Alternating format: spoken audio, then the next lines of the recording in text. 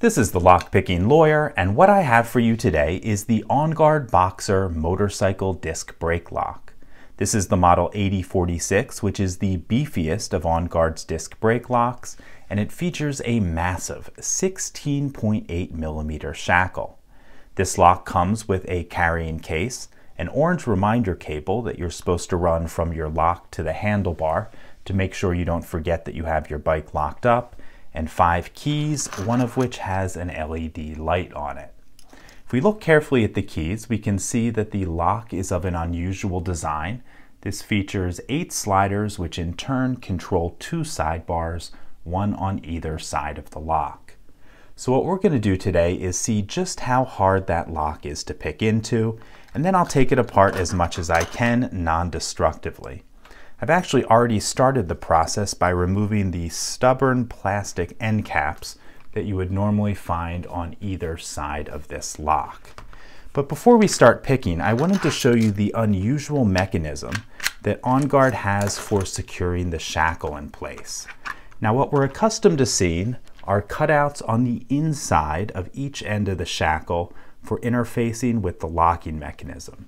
Instead, what we have here are cutouts on the front and the back of each side. So we have twice as many cutouts and of course twice as many locking pawls to interface with them. And if we can look at it as I operate the mechanism, you can see those 2 bars sliding into place. Now, I don't see it as superior to what you would normally find, but assuming they executed it correctly, I would see this as just as good, and it's one of OnGuard's selling points for this lock. I think they call it the X4 mechanism. In any case, let's put all this aside and get to picking. The core is buried pretty deeply inside of this lock, so I'm using a long Z-bar to reach through this spring-loaded shutter and tension the core. Okay, I think I've got that in place. Now I'm going to use a normal 15 thousandths thick pick to reach in sideways and then rotate it to lift up on each of the sliders. I'm going to start on the right side here. The first is loose. Little click out of the second, some movement on the core.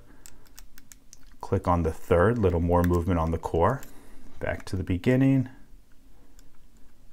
1, 2, 3, 4. I'm not getting anything else on that side, so let's move to the left side.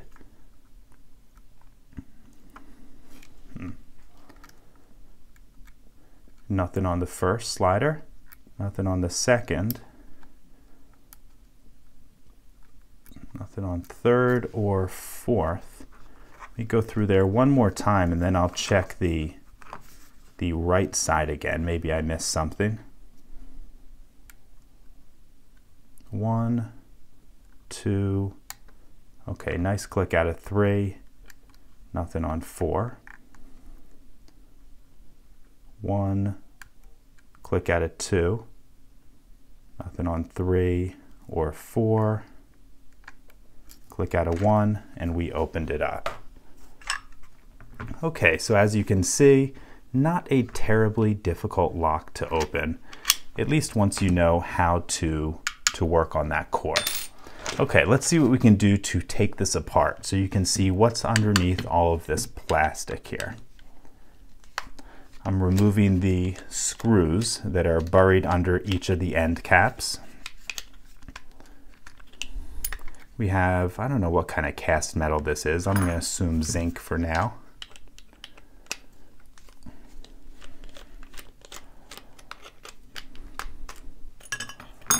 Okay, now if we give this a good push, we should be able to get this out of the plastic.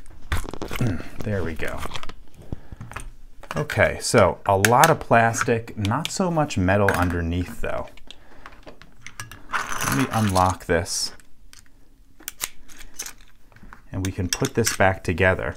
You can see a couple unusual things. First of all, the lock is pretty darn small once you look at it without this large plastic cover on it. The second unusual thing is that we have the 16.8 millimeter thickness on most of the shackle, but we have something considerably thinner where it enters into the lock body. Now, a lot of other locks do that. I know all of Kryptonite's larger products do. However, they don't move down to the smaller diameter until you're actually inside of the lock body here. On the OnGuard, you have that transition before you go into the lock body. So that's something that I don't necessarily see as a positive feature. Other than that, it appears to be at least a relatively competent design. It is not as thick as comparable products from Kryptonite, but we do have I'd say about 1/8 inch of steel, at least on the ends. I did check for hardness, and this black portion is hardened. However, this piece here is not hardened. So I'm not sure how to evaluate this thing. I'm always disappointed to see something pretty cheap hiding under all the gingerbread, but it does appear to be a relatively competent lock, just not something that's quite as good as you might think by looking at the massive size. So that's all I have for you today on this OnGuard Boxer motorcycle disc brake lock. It's the model 8046. If you do have any questions or comments about it, please put them below. If you like this video and would like to see more like it, please subscribe. And as always, have a nice day. Thank you.